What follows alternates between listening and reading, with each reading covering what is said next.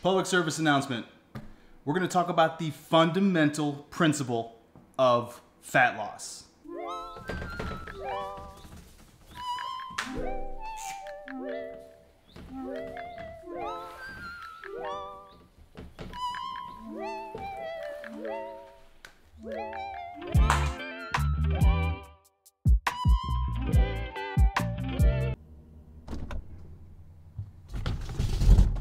All right, so why this video? Is because as someone who used to struggle with losing fat, and I gotta tell you, I studied biochemistry, I should know how the body loses fat and expends energy. But it took me years for it to all click together, and when it did, it's incredibly simple.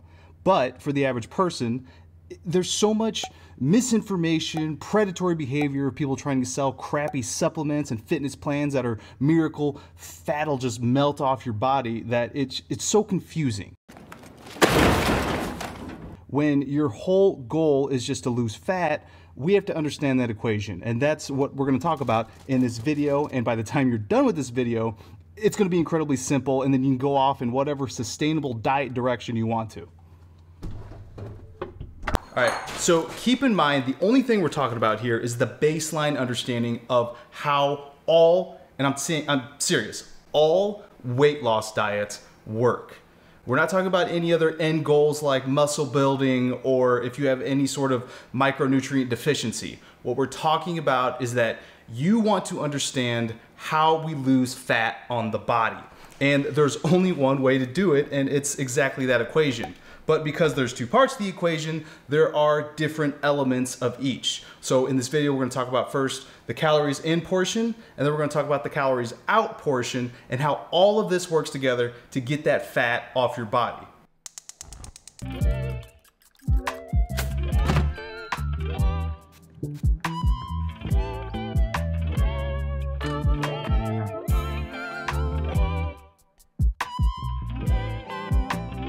All right, done with breakfast. So what was the point of that little montage? Well, I just wanted to illustrate something like you saw with the eggs. It was on a scale. Everything I eat is measured. Is it completely precise? Like, I can't believe it's not butter spray. It says 0 calories. If you spray enough, calories will add up, but it's so negligible that it's not something I pay attention to.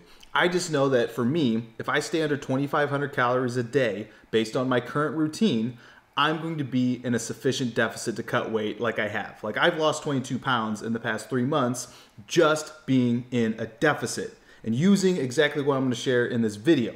No magic, just pure science and just a baseline understanding. So let's start off by understanding what is a calorie.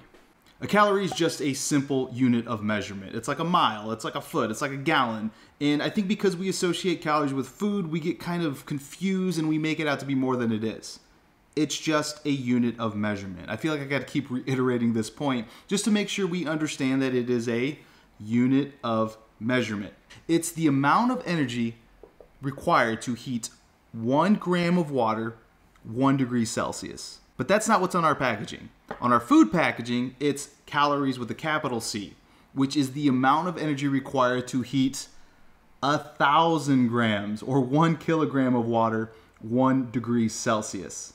So it's the amount of energy that we need from food and the amount of energy that we output when we're doing any sort of living or extra function like exercise.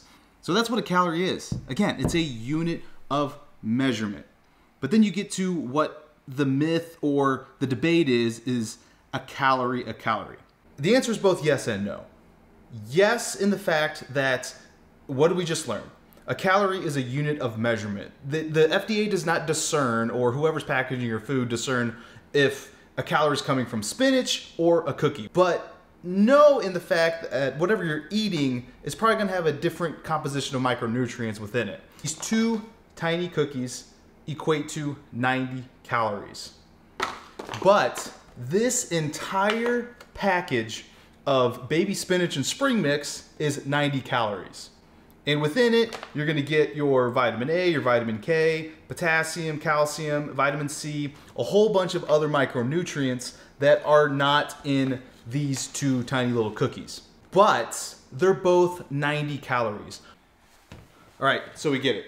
A calorie is a calorie for the purposes of energy expenditure. So for the purposes of this video, again, for weight loss, fat loss, yes, a calorie is a calorie, and that's independent of any micronutrients within the food that we're eating.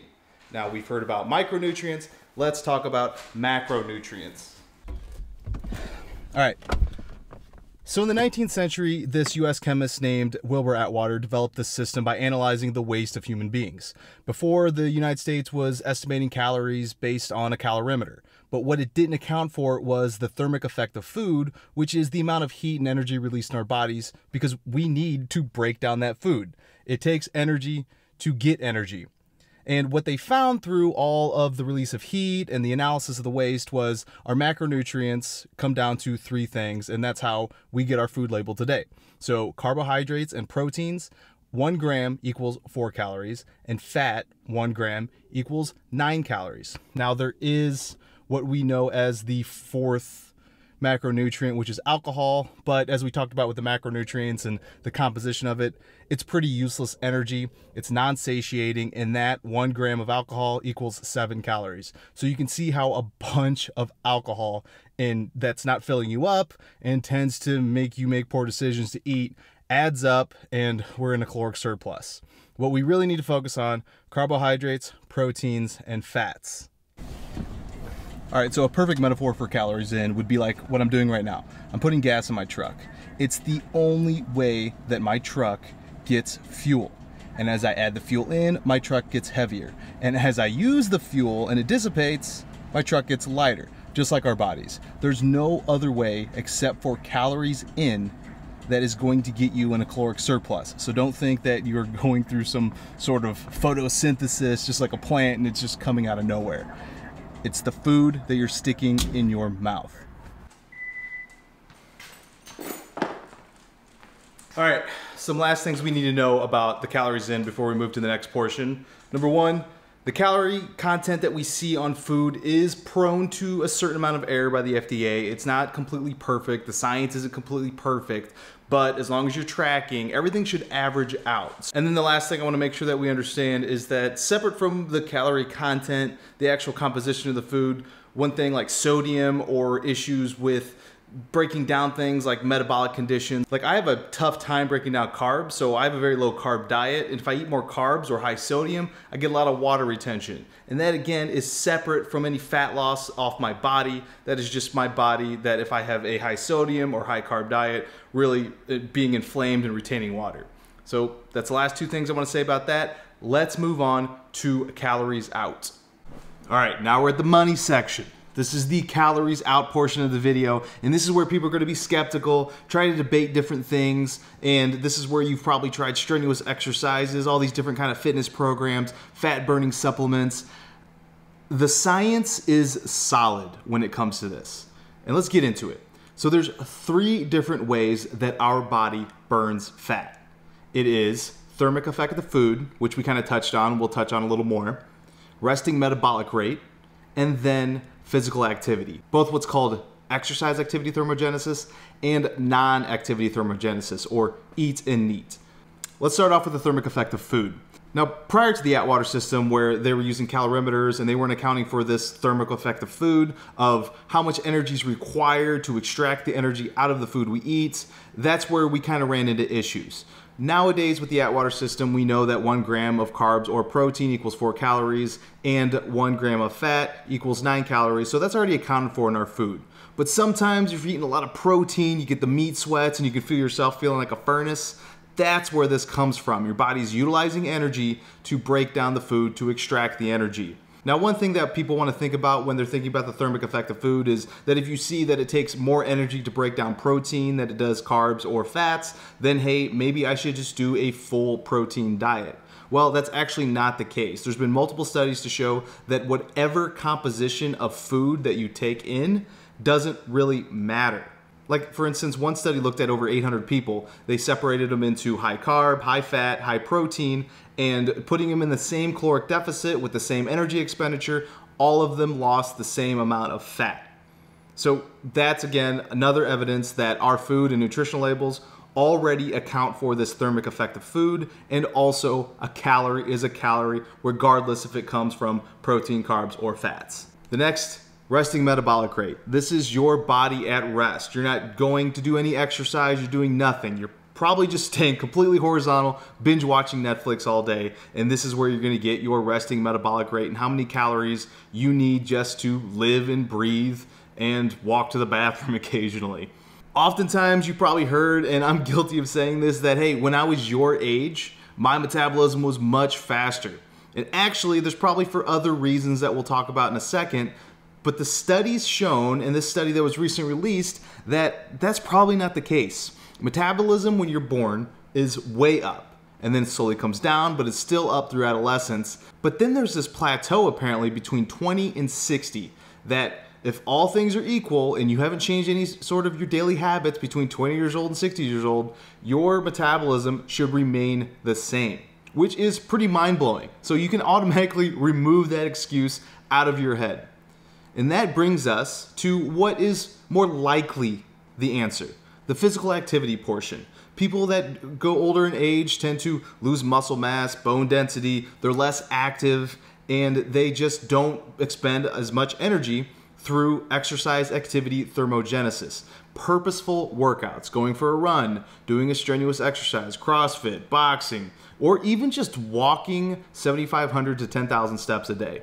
That is enough for this exercise activity thermogenesis. So people that don't change any diet, or in a combination of changing what's going into their body, the calories in, while also adding exercise, that's why you lose weight. That's why people feel like they have to go do physical activity, is because usually the two are paired, when actually you could keep your same diet, wouldn't recommend it if it's a bad one, and also start doing your exercise and you'll still lose weight. Now the next one's a very interesting one when it comes to physical activity. It's called non-exercise activity thermogenesis.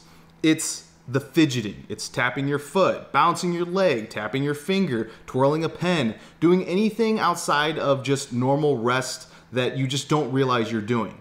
If it's intentional, it's exercise. If it's non-intentional, it's neat.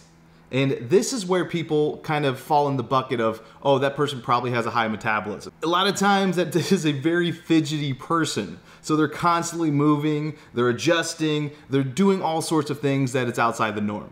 Now, there are some experts out there that say you can increase the non-purposeful activity in your body day to day, but for me, it doesn't really make any sense, because then if you're like purposefully improving your non-purposeful movement, then it becomes purposeful. So then it's exercise activity and it's not non-exercise activity.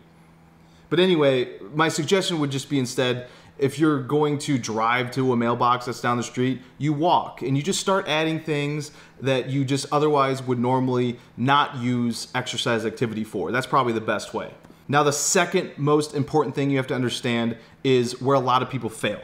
And it's the psychological and mental aspect of making that lifestyle change. You can understand all you want that calories in must be less than calories out, but a lot of these studies show that people relapse a lot of times because they're choosing something that's not sustainable. I'll tell you personally, if I eat nothing but chicken and broccoli, I'm gonna go insane. I'd be 500 pounds. But no, I don't give up any of my favorite foods. I'm very diligent and disciplined about how often I eat them, but I think about my calories as this reserve of money. I don't spend what I don't have. So you don't have to do keto or vegan or intermittent fasting or pescatarian, any sort of diet, and be forced into it, unless a healthcare provider tells you you have to do something like low sodium or low cholesterol. Completely different thing that I'm talking about. You can find a diet, even something personalized and customized to yourself, that fits within exactly what you want. And one thing's for sure, I don't lose out on my cheat meals. This is all about having a sustainable lifestyle. Even on a day where I just want to do nothing but lay on the couch and watch football, I can eat an entire pizza with my only exercise being walking my dog. But as long as I'm in a deficit, I know that my body is expending the energy stored on my body. This is good. And that's another myth to break, that you have to do strenuous exercise. You can walk. Get your 7,500 steps. If you're a couch potato, just start slowly moving just a little bit, and that'll put you in a deficit even if you stay with the same caloric intake that you had. Then you can move up to sort of different exercises. I mix things up all the time. Everything is sustainable, knowing the principles of calories in and calories out, and I adjust both sides of it to fit my desires, my wants, and don't limit anything in my life. And not only that, I'm gonna further this experiment in my next video, which I'm going to eat nothing but the top items from the most popular fast food restaurants for an entire week to show you that as long as I'm in a deficit, I'm going to continue cutting. So that's it for this video. I want everyone to succeed in whatever health journey that you're on while spending the least amount of money as possible. And I'm telling you, if there was genuinely some fat burning supplement out there that was just melting people's fat off their body, it would be flying off the shelves. So that's it for this video. Hit the like button if you liked it, subscribe if you loved it, notification bell for when you know new videos are coming out. Let me know if I missed anything in the research. Hit me up in the description. Any other follow-up questions that you may or may not have, again, consult your physician first. And also remember, there is a link in the description to all the citations, and even if you want to go further in depth, I do have a paper on my website that you can go read.